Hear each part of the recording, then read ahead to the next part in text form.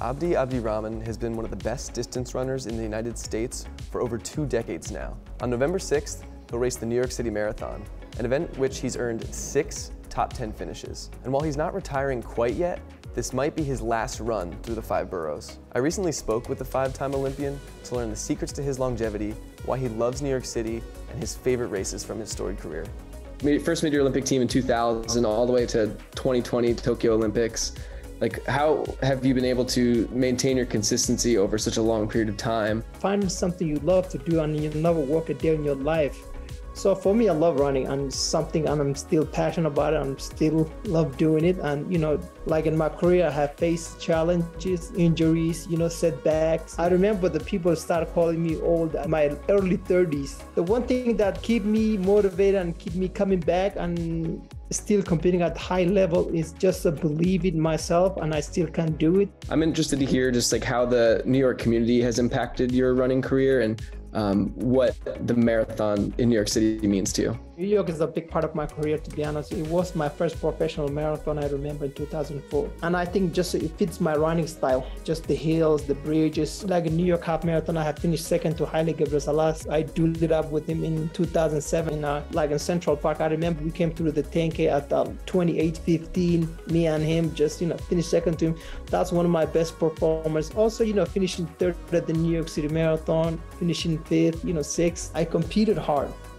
And that's what always built for me. Like people say, oh, you're the first American, but that wasn't my goal. For me was to compete. And also, making the Olympic team at the age of 43-year-old while no one believed at me. Oh, Abdi is just here to finish the race or, just see if he can finish top 20. You've been training at a high level for a long time. So for you, getting back to that race zone just requires a little sharpening because you have that foundation underneath you. If you build the house without foundation, the house will never last. It will just break down. I just built that foundation of running through all those years, from my 20s to my late 30s to now to my 40s, and still standing strong. I just listen to my body. If I feel like I'm getting injured or something's nagging me, instead of just to keep running through it, what I do is, I say, hey, do I want to take a 2-3 days off, or do I want to face 2 to 3 months of sideline, just which one do I want to take? So for me, the best part is I will take the 2-3 days. Has your recovery process changed at all? I don't know how long my career would have been if I didn't have all this stuff. Now, when I finish my run, I'm rolling, I'm doing the gun massage. You're not saying you're retiring yet. You're still gonna try to compete as much as you can. I'm not retired. At 45, I just signed a 3-year contract with A6. They give me an opportunity to compete as long as I want to do whatever I want to do.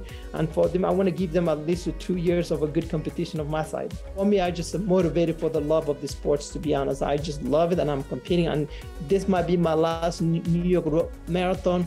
It's not going to be my last marathon. I had a goal to run the World 6 Major. I haven't run them yet. And I'm expecting to compete at a high level as long as I can. Don't miss Abdi on the streets of the Big Apple. And be sure to check out runnersworld.com for all the New York City Marathon coverage you need.